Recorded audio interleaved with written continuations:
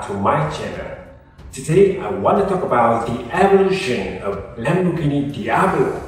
The Lamborghini Diablo is a high-performance mid-descent sports car that was built by Italian automotive manufacturer Lamborghini. So let's talk about it.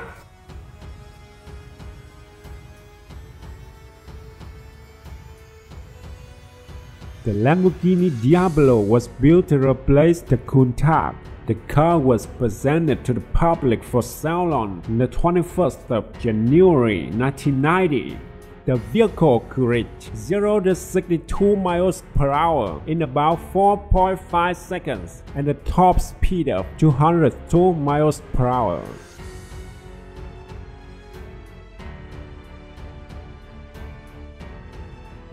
Introduced at the 1992 Geneva Motor Show, the Diablo Roadster concept showcased what a possible open-top version of the car would look like.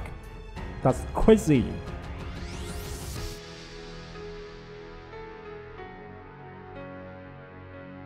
The VT was the second generation Diablo, 3 years after the first one appeared on the market. It had an improved power steering system, all-wheel drive, resized front wheels. The car was able to reach 62 miles per hour in 4 seconds and a maximum speed of 208 miles per hour. The Diablo SC30 was introduced in 1993 as a limited production special model to commemorate the company's 30th anniversary. A year after Lamborghini's 30th anniversary, a second special edition car came out, the SC30 Jota, which was slightly different from the original SC30. Only 150 SC30 models were built, and of these, about 15 were converted to Jota specification.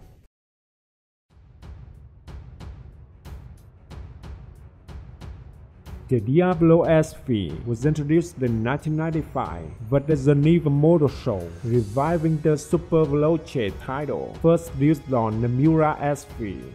The SV is based on the standard Diablo and lacks the four-wheel drive system of the VT. Unveiled at the 1996 Geneva Motor Show, the Diablo SVR is a lightweight competition version of the SV and the first Lamborghini to be officially built for motorsport purposes.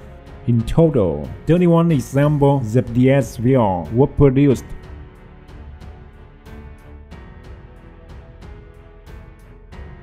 Following the first steps of Porsche in 1996 with the GT1, a purpose-built racing car that created the stirring motorsports, only 2 cars were built. One was meant for racing, and one was the road legal version.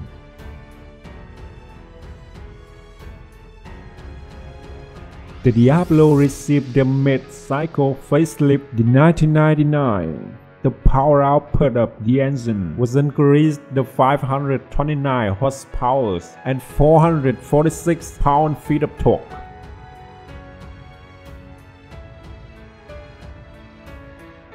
The Lamborghini Diablo GTR introduced at the 1999 Bologna Motor Show.